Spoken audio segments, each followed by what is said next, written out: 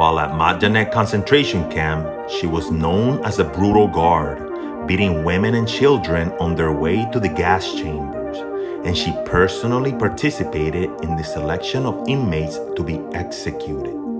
Survivors of Majdanek concentration camp describe a pregnant Erna beating a young boy until he perished, and they quoted the following, quote, "The sweating, breathless face of that monster was something I will never forget." Unfortunately, after the war, she never paid for her crimes. The photographs behind me were taken by a journalist that found her home in Vienna, and it was not difficult to find.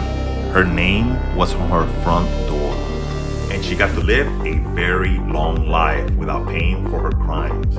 She died in 2008 in her apartment on February 16 at the age of